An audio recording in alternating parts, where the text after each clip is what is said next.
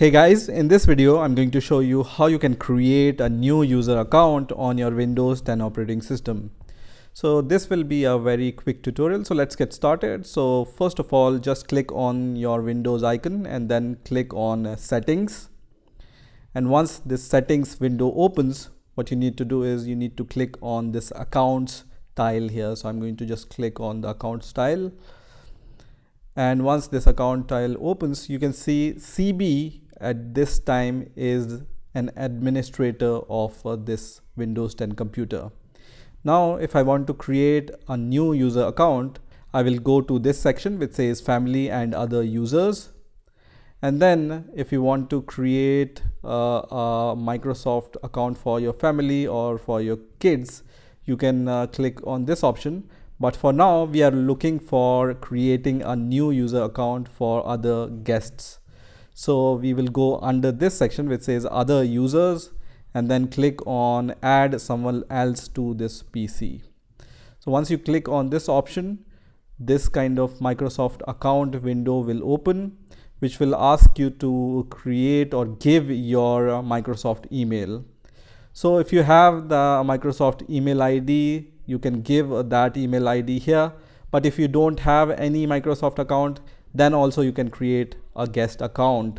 So for that, you can just click on don't have this person's sign in information. And once you click on this button, other window will open. So here also it will ask you to give your email ID. But if you don't have any email ID and you just want to create a local Microsoft account on your Windows 10 operating system, you can do that by clicking on this option. So if you have the Microsoft email ID of the person for which you want to create this user for, then give that user. Or if you don't have any Microsoft account and if you just need to give the local access to your Windows 10 operating system, then click on this option which says add users without Microsoft account. And here you will be asked the name of the new PC. So I'm going to just name it as, let's say, user 2, for example. You can name it anything you want. And then here you can just give any password which you will give to the new user. In my case, it will be the password for user 2, right? So I'm going to just type a very simple password here, and then I am going to just retype or confirm that password. And here you can choose some questions.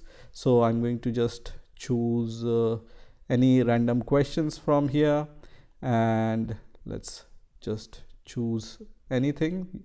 You might want to just remember all these answers to these questions, right? So just give these hints by which you can remember this user, and then click on next. And once you click on next, you can see user 2 account, which is a local account, is created on your Windows 10 operating system. So now you can close this window, and to test whether this user account is working or not, I can just click on start menu once again. And then here you can see CB, which is the admin username. I can click on this CB, and then you can see the new user name here. So you will be able to see the new username here. And if you want to log in with the new user credentials, you can just sign out of your account. So I'm going to just click on sign out. And once you are signed out, you will be able to see two user accounts here. The first one is your main account, and the second one here will be the new user account. So I'm going to just click on the new user account, and here I will give the password which I have provided for the new user, and then click on enter. And for the first time when you do this, it's going to take few seconds to set up the new user account. And then whenever you log in with the new user account for the first time, it will ask you these questions. So I don't want to send any information to Microsoft, so I will just disable everything here. I will say no to everything, and then click on accept. And you can see whenever I just click on the start menu now, and now on the user here, you will see you are logged in with the new user account. Okay, so this is how you can create a new user or guest user account on your Windows 10 operating system. I hope you've enjoyed this video, and I will see you in the next video.